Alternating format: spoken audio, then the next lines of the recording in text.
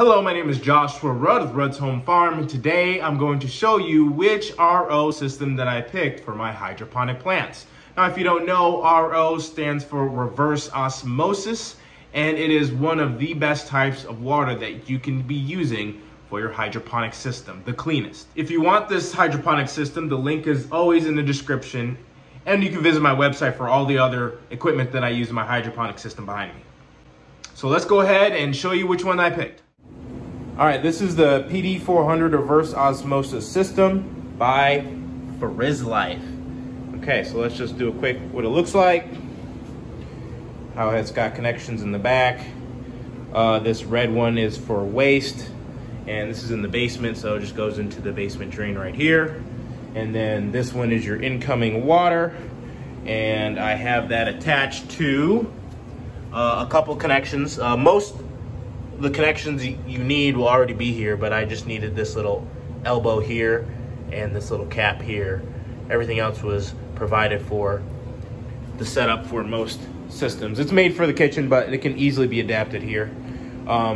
Here is the faucet thing that you would need most of the time for hooking up to your kitchen, but you could just use it. What I like about it is when I'm like filling up hydroponics over here, is I could just put it on the side and then turn it on. Oh, let's check out the flow.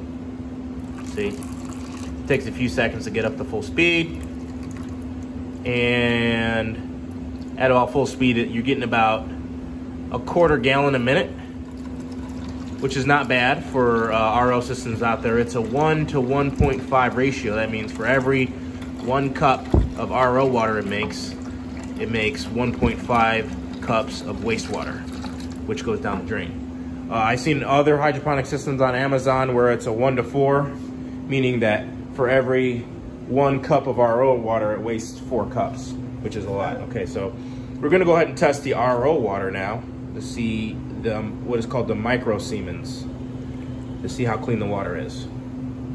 And the cool thing about Life is they give you a micro Siemens tester along with the kit, so you can actually test the water. And here is the micro Siemens tester they send with you. Okay, so over here on the right, I have tap water, which I just got from upstairs. And over here, we just filled that one up. So let's check out tap water. Okay, so it's a bit hard to see, but that is 281, I'm sorry, reading it upside down. 181 micro Siemens, 182. That's not too terrible. You could see it in the range of 200 plus, maybe at most 300. But that's still quite a bit. Now we'll just check over to the RO water. Bam, look at that. 8 micro Siemens. So another thing I like about it, how easy it is to install. It comes with a very thorough instruction manual.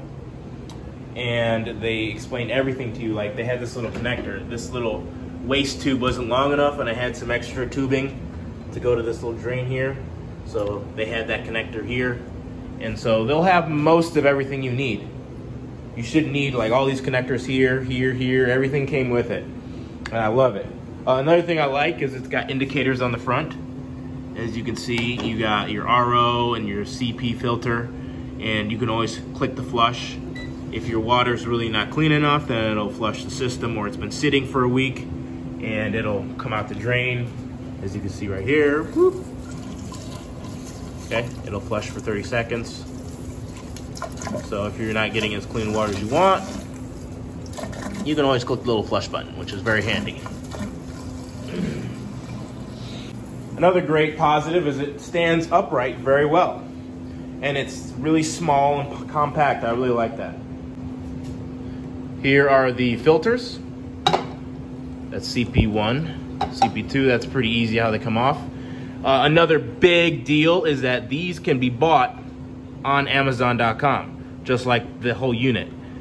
Most of the other stuff, other ROs with the 6 filters, 10 filters made by foreign companies, they require you to call the actual company and price it. They don't even have the price of the filters on there, so it's like you don't know what you're getting into. It's like you have 5 filters and they all have to be replaced eventually. The unit itself might be cheaper than this, but it's unknown to know how much the filters are going to cost. You might go through 2 change outs for a 6 filter version that you have to call in and get filters, and it might overall be more expensive than getting this. And I was able to look at the price of the filters and see if it was all in my budget.